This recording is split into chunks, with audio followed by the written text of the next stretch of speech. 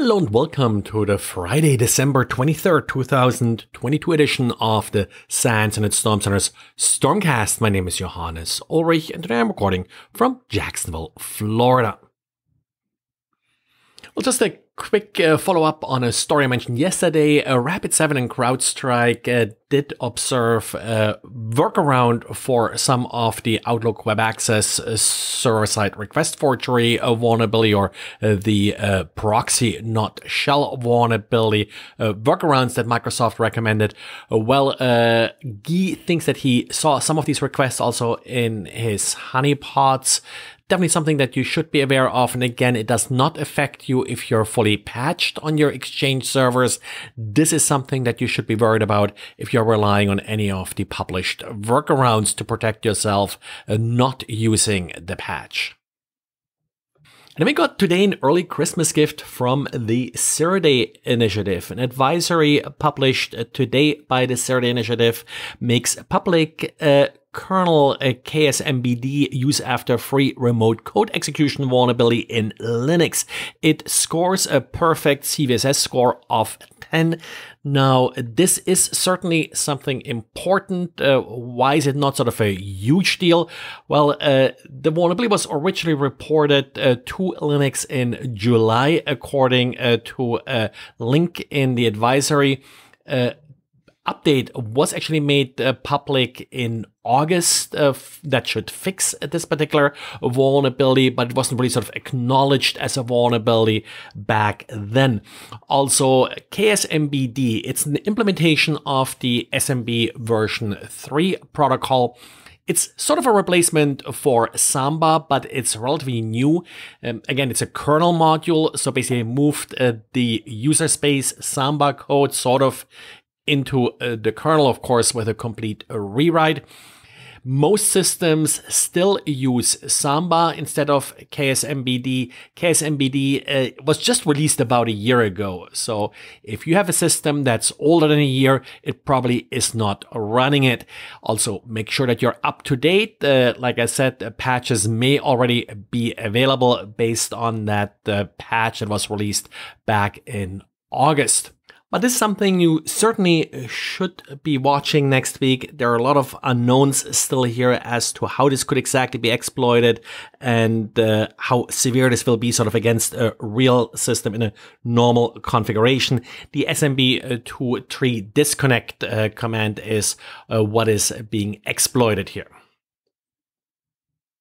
And then we got an update from LastPass regarding an incident where some cloud systems that LastPass used were compromised. Now, a couple reasons I mention this here. I usually don't mention breaches unless there's sort of a good lesson to be learned here. Lesson number one, the reason these cloud resources were compromised was because in an earlier compromise, credentials were stolen that gave access to these systems. After a compromise, it's always very, very important to change authentication tokens and passwords.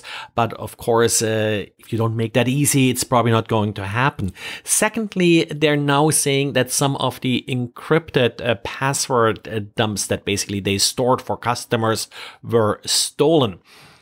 This can be a big deal, but it does not have to be a big deal to you. These are encrypted and the encryption key is derived from your passphrase. That's the entire idea of the security model, that the LastPass does not know your passphrase, so they can't decrypt your passwords. But in the end, it all depends on how strong your password is. They do enforce some minimum strength requirements, but the one thing they can't really protect you from well is that you're using this password you're using for your password wallet for other sites where it may be stored in the clear, where it may get compromised. So the one thing I really want to bring home here is if you're using a password wallet like this, I like them. I recommend that you're using them, but be absolutely certain that you have a very strong, unique password for this password wallet. Ideally, that should be the only password that you need to remember. So not too hard to make this a real long and difficult password. I'm also perfectly okay with you writing down this password and locking it in a safe at home, just in case you do forget it or someone else in an emergency or so needs to have access to it. And in case you had any issues accessing our site today, we did have some smaller sort of denial of service issues yesterday and today, so that caused some problems. Sometimes also with login, but mostly with our API. If you're using any scripts to get data from our API, please note add a email address or some way to contact you as part of the user agent. That way, if you innocently cause some problems, we can contact you. In this case, it was more sort of a continuation of a denial of service attack that we have seen in the past with a couple new tricks, but should have it mostly under control at this point. Well, that's it for today. Don't want to run over too much. Nothing really important enough to delay any vacations here.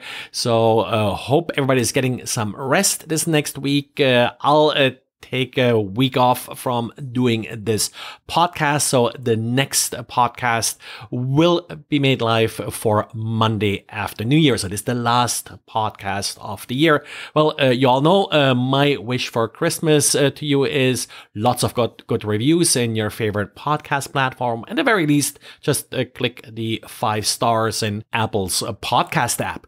Thanks, and talk to you again next year. Bye.